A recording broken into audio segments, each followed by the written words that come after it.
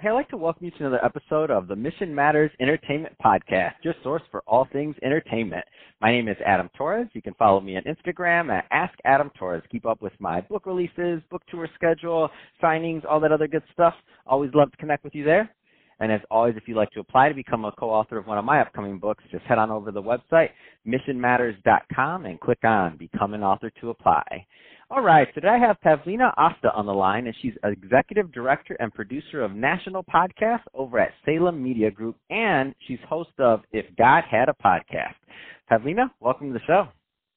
Thank you so much for having me on, Adam. How you doing? Oh, I'm fantastic, and I'm excited to get into your podcast today, If God Had a Podcast. I'm like, my title of my podcast is not quite that unique. I'm excited to listen to it. But before we do that, let's get a little bit into what you're doing over at Salem Media Group. So tell us a little bit more about the company, please. Yeah, for sure. So Salem Media Group is, they have a political, they're just a traditional radio network, but they have a political side and a religious side. I work on the political side on all of our national shows, and they're actually the reason I moved up to New York City. So I was barely 18, and I got an internship on one of the local shows, and kind of worked my way up as producer. And then when I was 19, I started a department within the company for digital media, podcasting, live streaming, all that stuff for the national hosts, and that's where I get my current title. I've been working on that for the past couple of years, and yeah, it's been great. It's a great place to work. I love it. So, pretty impressive. First of all, starting a podcast division, all these things at 19, that's amazing. So you're definitely helping pioneer, and that's one of the reasons I'm excited to have you on the show. Is I love promoting other podcasters and podcasts, and let's just get right into it. So, if God had a podcast, what inspired you to do this podcast? Yeah, so I started my radio show when I was 11. 11 to 18 is how long I had, my radio show, and it was syndicated on iHeartRadio and everything. And when I moved up here and I was working at Salem, and I eventually, went to college, graduated a year early, but I stopped doing my radio show because it was just so hard to, work full time and go to school full time. And that was such a big part of my life that I missed, just being on air and doing all that stuff. So that's when I started the podcast, was in July of 2019. So still pretty new, it's still a pretty new podcast. But yeah, I just missed, being on air and interviewing really fascinating newsmakers or, thought-provoking people. My podcast mostly focuses on people that are like entrepreneurial, they're motivators. Like it's a very inspiring kind of podcast, or informational. So, and I think that stuff is all very interesting, and so do my listeners. So it's a great time. Tell me a little bit more about the format. So, like, what's the normal length of show? Give me a little bit more about the format. For sure. So it's about 20 to 30 minutes, depending. I like to go pretty in depth with either stories that they're talking about, or like the research that they've been covering. But yeah, it's around 20 to 30 minutes. And in terms of, obviously you've been on air for a long time, but just to give us kind of a flavor of the content, this is a loaded question, so I apologize in advance, because it's like making you choose between all your babies and all the different stories. So what was one of your favorite episodes or favorite stories that you have from the podcast? Oh my gosh. Okay. Loaded question. I know, that's terrible, and I hope nobody ever asks me that question when I'm being interviewed, because I'll be in trouble, but I did it to you, so you go. I love it. Yeah, so, and people always ask me that with my interviews growing up, because I interviewed celebrities, and I always loved, trying to figure out which one I liked the most, or, it was always the one that I just did. I was like, that was my favorite, whatever. But with the podcast, oh my gosh, probably I really liked my first interview. Like, that was a lot of fun. It was Heather Monahan, she actually has her own podcast. She's fantastic. But I talked to her about her book, Confidence Creator, I believe is the title of it. Yeah, and it's a great book, and it's really like a guide to building confidence. And I just thought that was a great way to start off the podcast, and I loved that one. I interview a lot of people because I am obsessed with TED Talks. I listen to them all the time when I'm getting ready in the morning and different stuff like that. So I love interviewing really interesting TED Talk speakers. So And actually, I've kind of doubled up. The work that I've done with my podcast has also been research for the book that I just finished and is in editing right now. But so I've been able to, kind of cross the two.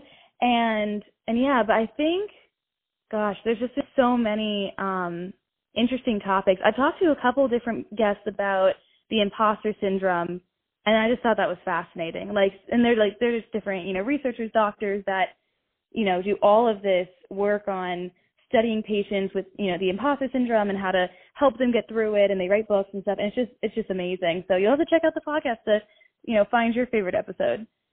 I love it. It's all great stuff. Yeah. What was one of the funnier moments on your podcast? Like, was there anything that just sticks out where you're like, oh my gosh, I can't believe that happened? I'm just curious. There may not be, but sometimes there's some weird things that happen on the podcast. Yeah, nothing really crazy has happened. I don't know. I think it's always happening so quick. Like, I live, here in New York City, and I feel like I'm just in and out of the studio so fast. Like, I try to, we usually become friends because we have like conversations before and after, and or I usually like to FaceTime them or Skype before the interview so we can get the lay of the land, and then we'll talk about stuff. But there's never really been anything that's crazy or funny that's happened. I don't know. There's a lot of people listening right now that are considering or have wanted to launch a podcast or do something like that. What are some of the, those intangible, those benefits to where you're like, man, you should 100% do your podcast? Because I preach to people all day long, and I'm like, you should be definitely doing a podcast. Are you kidding me? Why wouldn't you share this message and all this? It's a phone call. Come on. Just do it. What would be some of those intangibles and those words of wisdom you would give to somebody that's listening right now that's been wanting to do a podcast, but they're still sitting on the fence? Well, see, the beautiful thing about podcasting is everyone gets a voice. You know what I mean? Millennials, I talk a lot about millennials and Gen Zs because I like to study the psychology behind them because they're just such a fascinating generation. And first of all, I'm a Gen Z, but millennials, they're the biggest generation right now. So they're affecting all these different things. But one thing they love to do is they love to make a change. They like to have an impact. And you can have an impact by having a podcast because you have this ability to put it out into the world. You can promote it, do social media. Everyone has this accessibility, whereas, in radio, it's not, there's too many roadblocks. You can't. It's hard. It's expensive. It's hard. Yeah. Yeah. And everyone has a story. Everyone has, experiences that they've learned from, and just things like that you can share with people, and you can really make a difference, and you can help them in different ways. Or, I don't know. I don't think it's not hard to start a podcast. It's pretty easy. You can just get a microphone. You could do it in your apartment. You know what I mean?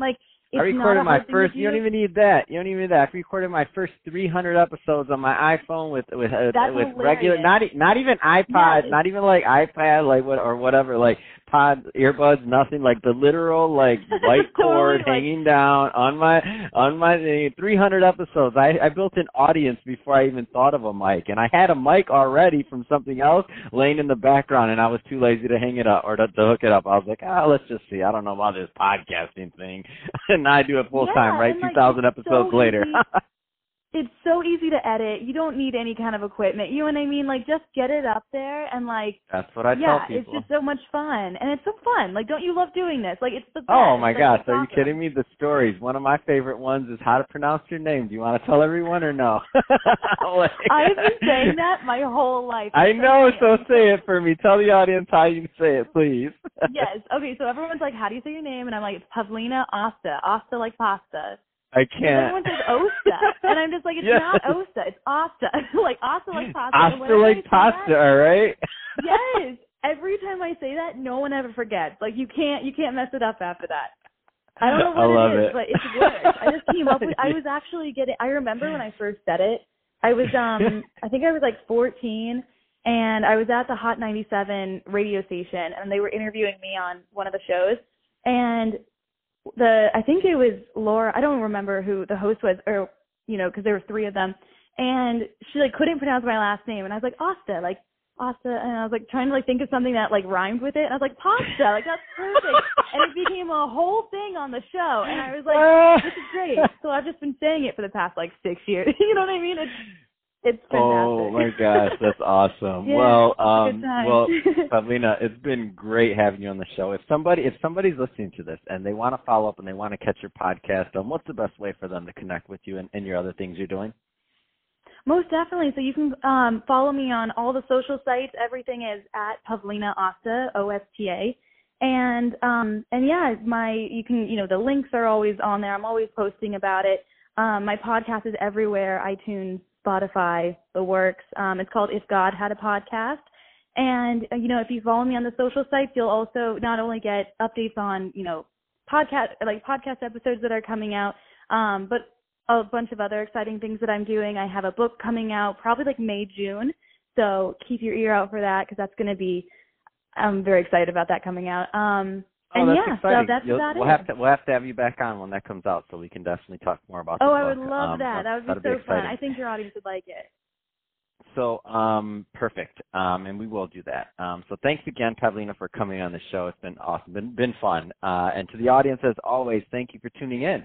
Hope you got a lot of value out of this. Hope you had a lot of fun listening because we had fun making this for you. If you did, don't forget, subscribe to the podcast. Leave me a review. If you're watching this on our YouTube channel, Mission Matters Entertainment, then definitely give that a subscribe. But also leave us some comments on the video. I'd love to keep the conversation going. Let's not let it end here. Let's move it over to the YouTube community. And Pavlina, thanks again for coming on the show.